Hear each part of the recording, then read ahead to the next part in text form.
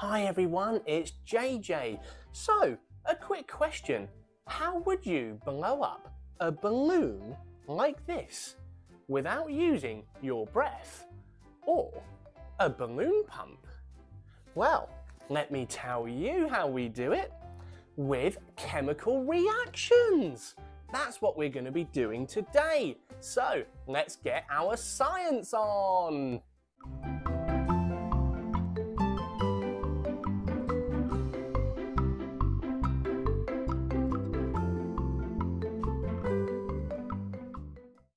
So, you've probably noticed I'm wearing goggles for today's experiment, and that's just because we're using vinegar, which is an acid. So I want to make sure that if anything happens, nothing gets in my eyes. You also want to make sure to do this experiment with a grown-up. Now, you're only going to need a few things for this experiment. 1/3 of a cup of vinegar in a bottle, just like this one. You're also going to need 2 teaspoons of bicarbonate of soda, and you can get that from most supermarkets. You're going to need a balloon, of course, because we're going to be inflating that balloon, and a funnel so that we can put the bicarbonate of soda into the balloon. Now, a quick note on how this all works. So, vinegar is an acid. Now, the bicarbonate of soda is a base.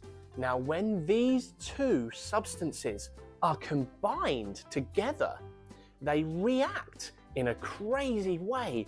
And what they do when they react together is they bubble and fizz, and they release carbon dioxide, CO2 gas. Now, as we're going to be putting the balloon over the top of the bottle, when this reaction occurs, there's nowhere for the carbon dioxide to escape. So, what does it do? It does the only thing it can. It's going to inflate the balloon. So we're going to see how far the balloon inflates today with what we've got here. Now, if you're going to repeat this at home, you can play around with the quantities of these a little bit, and that will have an effect on the balloon. It might make it inflate smaller or larger. So, let's get into it, shall we? So I've got my bottle here. So now what I need to do is get the bicarbonate of soda into the balloon. So I'm going to stretch this pink balloon over the funnel, just like that. And I'm going to hold it just so it doesn't snap off and fly away whilst I pour in the bicarbonate of soda.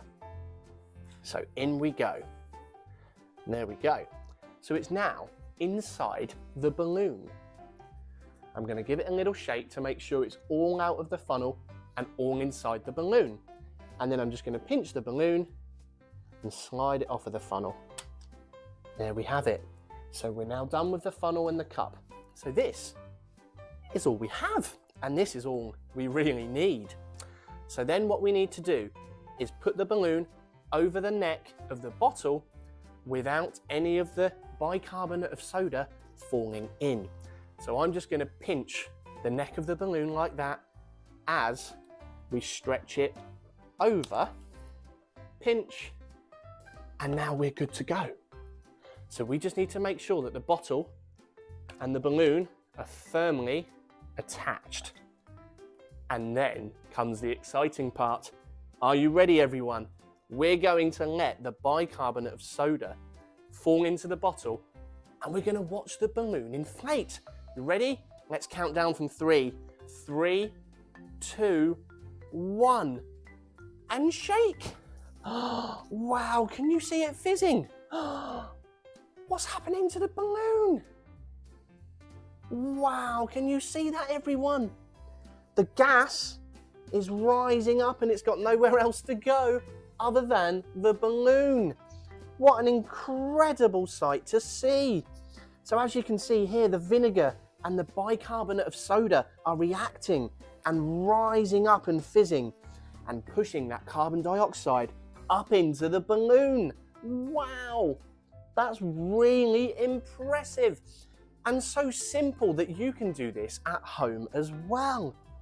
Wow, that's fantastic. Now what you'll notice is after a while, you can start to see it here, it's going to start fizzing back down again. But this carbon dioxide has been created, so it should stay inflated for some time after it's all settled down again. Now when you're ready, you can obviously take the balloon off and let the air out. The air might be a little bit stinky and smell like vinegar, but that's okay, and you can get rid of that balloon afterwards. But then you could rinse out the bottle and repeat the experiment again and again, messing around with different quantities of each ingredient. Now that balloon's got pretty big. I don't think it's going to get much bigger. But what a great success that experiment was, everyone. I hope you had fun today watching me do this experiment, but I hope that you can repeat this experiment at home and get some incredible results yourselves.